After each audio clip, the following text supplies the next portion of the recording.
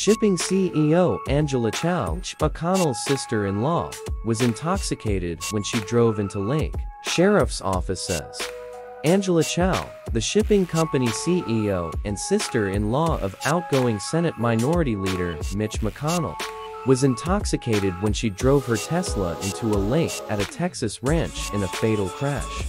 Last month, according to the Blanco County Sheriff's Office, a 62-page incident report offers a harrowing account of the night of February 10th, when, after partying with friends, Chao mistakenly reversed into a lake and became trapped in her car.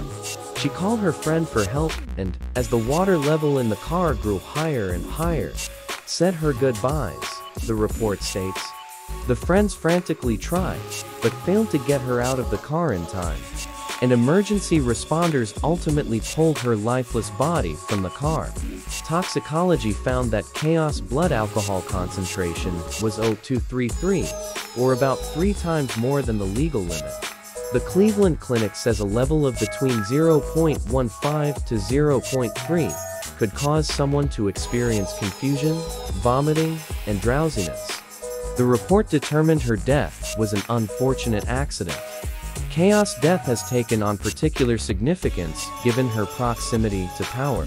She was the CEO of shipping company Foremost Group and the sister of Elaine Chao, the former Trump administration Secretary of Transportation, who is married to McConnell. The Republican senator, 82, noted his sister-in-law's death last month when he announced his plan to step down as GOP leader. As some of you may know, this has been a particularly difficult time for my family. We tragically lost Elaine's younger sister Angela just a few weeks ago, he said. When you lose a loved one, particularly at a young age, there's a certain introspection that accompanies the grieving process. Perhaps it is God's way of reminding you of your own life's journey, to reprioritize the impact of the world that we will all inevitably leave behind. Chao, a Harvard graduate who lived in Austin, gathered with a group of friends for the weekend and attended a Pitbull concert on Friday, February 9th, according to the report. The next day, the group spent the day touring her family ranch in Johnson City. The report states, the group had dinner and drinks at the guest lodge, and at around 11:30 p.m., everyone began returning to their bedrooms or going home. A video of the exterior of the South Side camera captures Chao at 11:37 p.m., walking unsteadily to her vehicle while continuing to hold her cellular phone in her right hand, according to the report. Chao is later seen entering her Tesla.